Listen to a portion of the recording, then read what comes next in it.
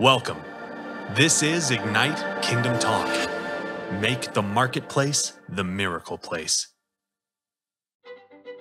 This episode of Ignite Kingdom Talk is sponsored by GoToSMBO.com. See my benefits online, a Keeler and Associates company.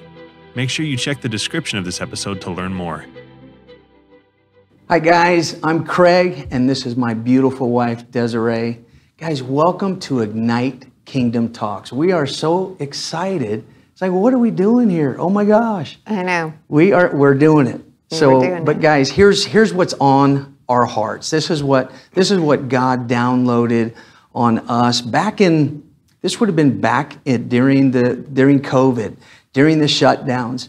And as believers in Christ, as business owners, really, to me, it was a wake-up call like none other. And I really thought that looking at the situation that we were in and how everyone was shut down, I remember making those phone calls to friends, to other like-minded believers, and it was either like some of those people were so energized, they were going to make it through, they were going to keep going, they kept the faith, and then there was others that were so down, that were just on the ground. And I thought, man, as a former Marine, I just felt it was my job to help pick up, restore, put them back on their feet.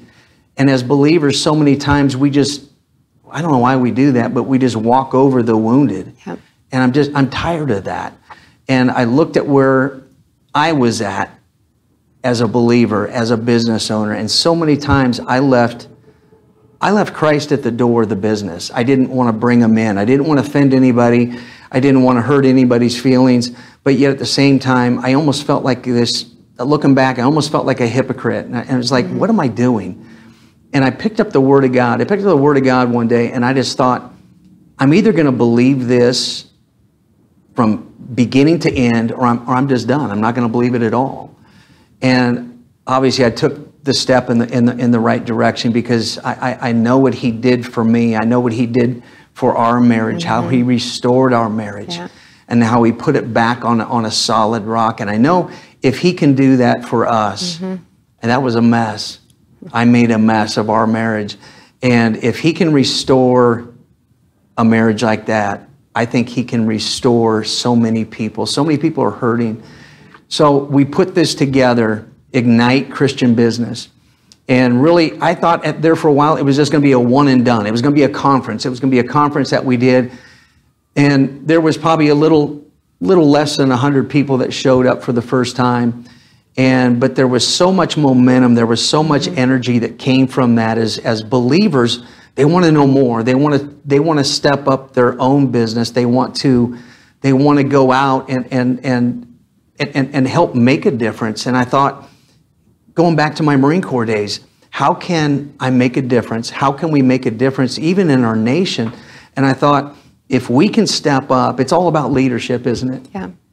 And if we can step up and we can help ignite good leaders and make them great leaders, because it's all about leadership. And I thought, looking back, I looked at that whole situation. And I thought, if we can change our community, we can change our city. If we can change a city, then we can change a nation. It comes back to we the people. And I think the best leaders that are out there today just happen to be Christian business owners, the kingdom-minded people, kingdom entrepreneurs.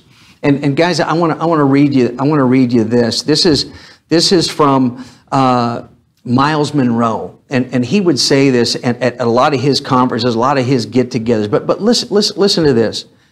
Monroe often started his lectures or his conferences by stating that the richest and wealthiest places in the world are not the gold mines of South Africa, nor the diamond mines of Johannesburg, nor the oil fields of the Middle East.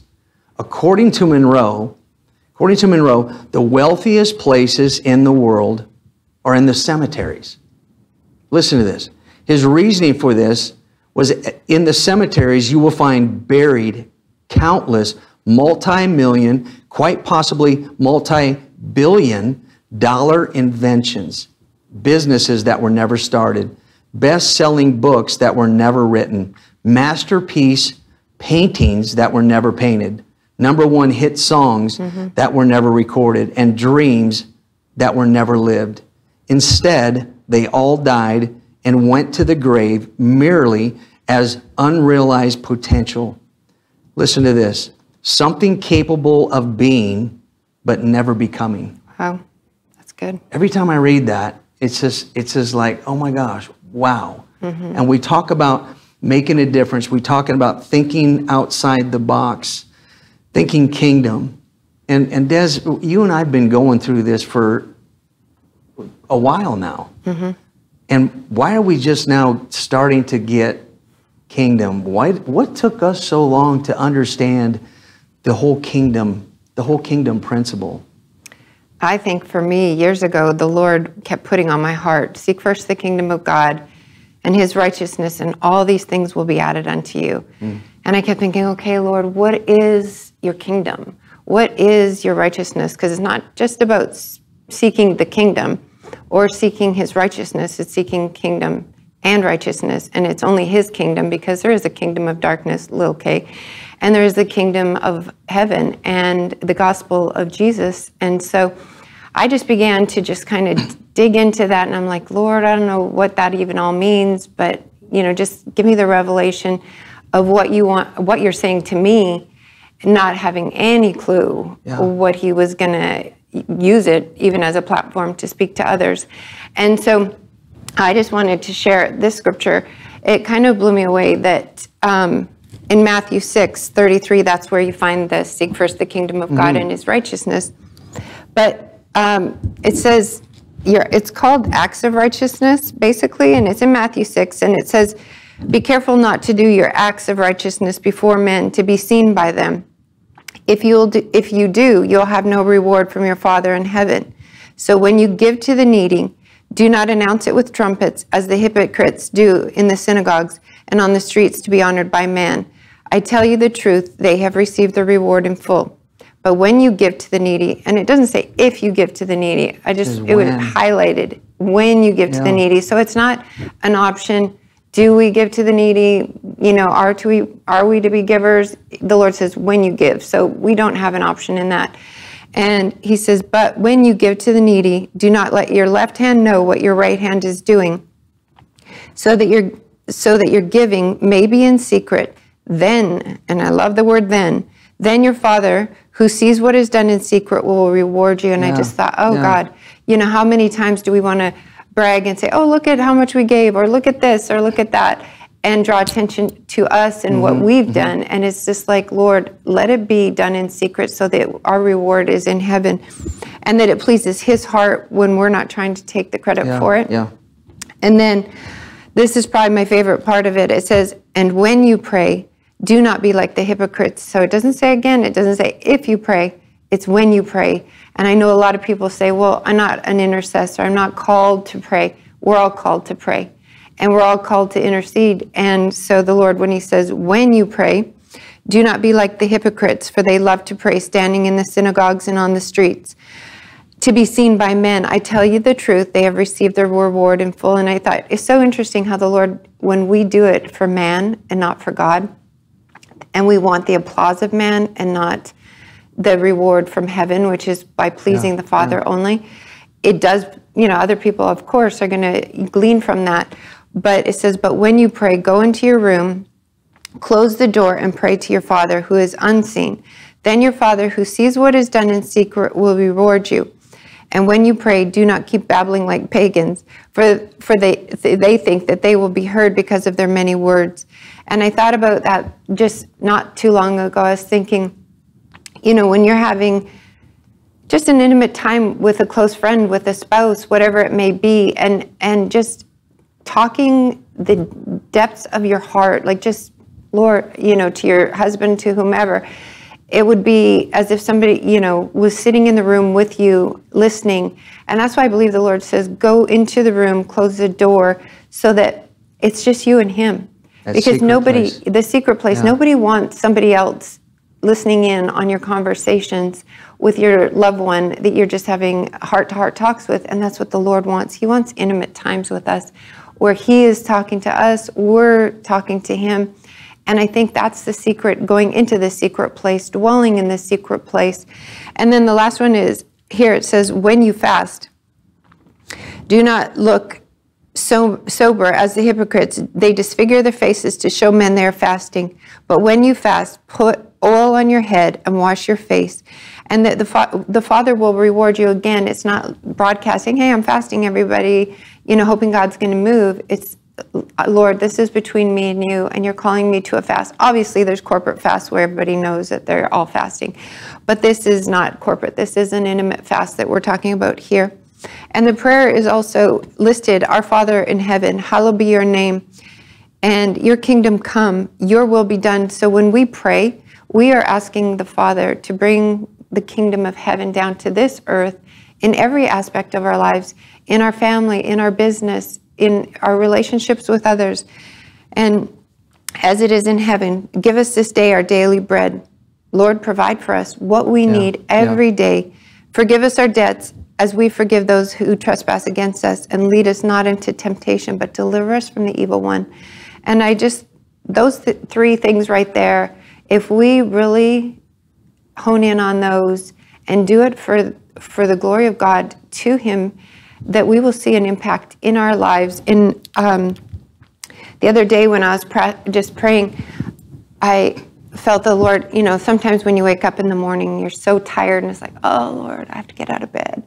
And yet he's like, meditate on my word day and night, just to go and have that time with him in the morning and at night.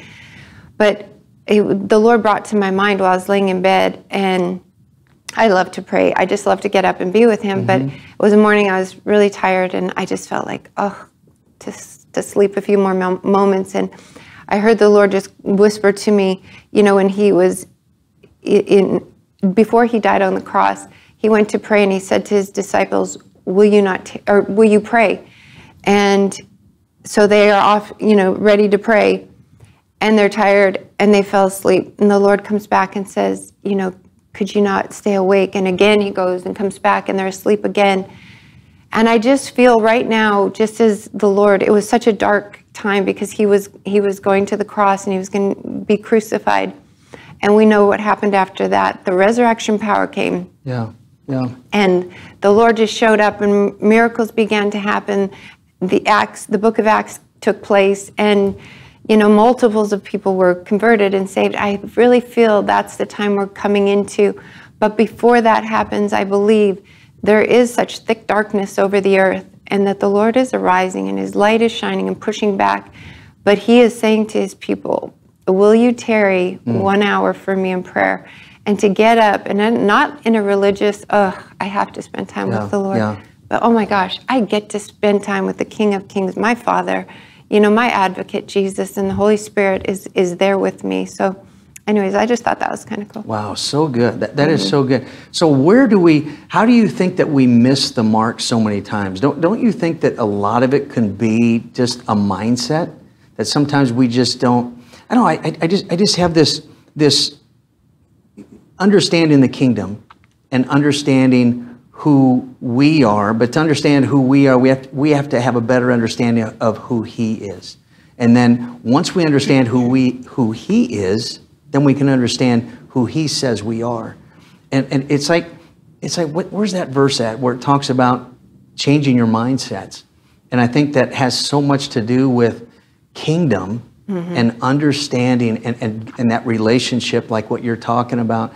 And I think that's what we're gonna be talking about a lot at this upcoming conference. And guys, if you haven't seen anything on this, look at June 29th and 30th. The kingdom entrepreneurs, business owners. If you are kingdom minded, this is something you guys need to take a look at. As a matter of fact, guys, take a look at this video. I think you'll love this.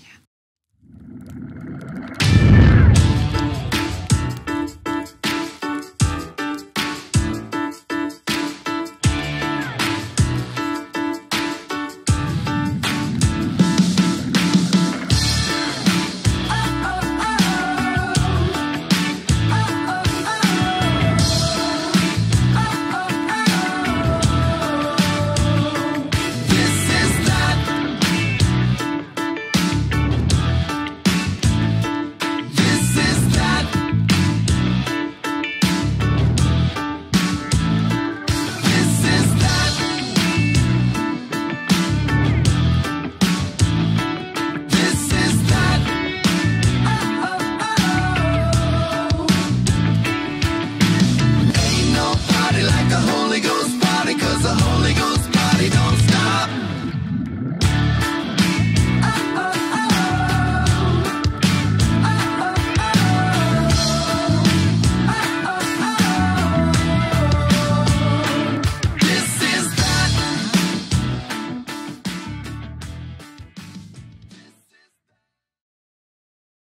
So guys, go to ignite-cb.com and register. And do, I think we believe this is gonna sell out. This will be such a great event. We got so many great speakers that are going to be there. You're going to be blessed. You're going to come out of this. I believe you're going to come out of this changed. And Des, you've said it so many times. How does it you say that make the marketplace the miracle place? What do you mean by that? Well, I believe so many times we are just stuck in our cubicles. We're stuck in our offices, and the Lord is saying, make the marketplace the miracle place. And you look at all of so many scriptures in the Bible. The miraculous took place in the marketplace, and it wasn't as much in the synagogues and in the churches, the temples. It was in the marketplace. And I believe that the Lord is saying, trust me in this. Take steps of faith. Pray for your coworkers. Pray for those on the street. Pray for those in the grocery store. And I just have to tell a quick little testimony.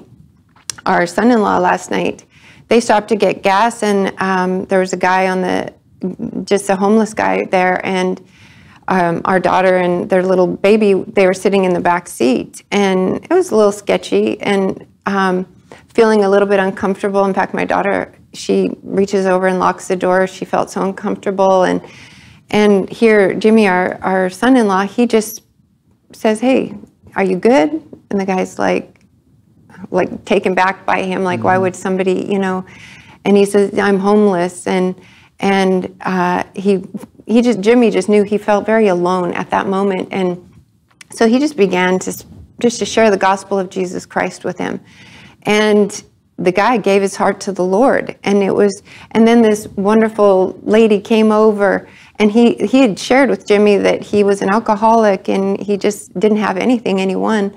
And, Jimmy's just pouring the love of Jesus into this man.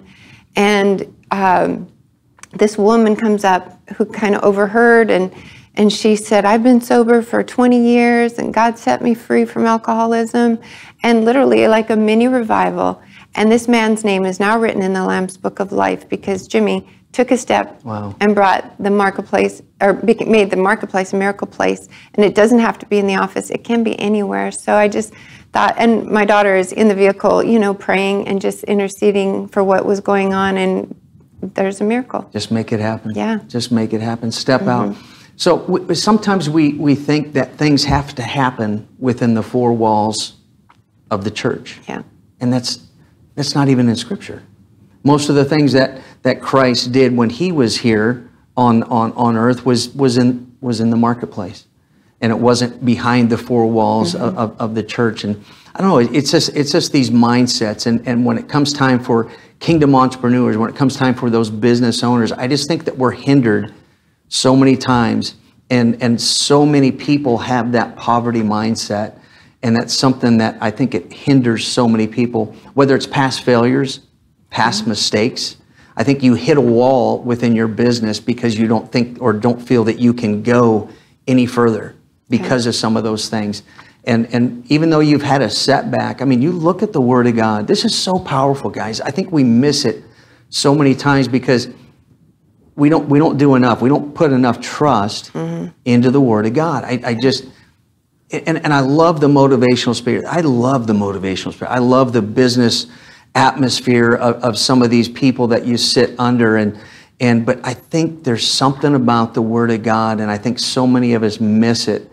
There's power in the Word of God. There's wisdom in the Word of God, and I believe that that's what this Ignite Christian Business really is all about. We want to set people free. We want to help people get set free, and it's because of the power of Christ. Amen. And once we get that kingdom mindset, where we think outside of our own business, our own empires that we're building, and think of this bigger picture, kingdom, I think things are going to happen. And here again, we're back to why this whole thing started. Let's change our culture. Let's change our city, because I want our nation.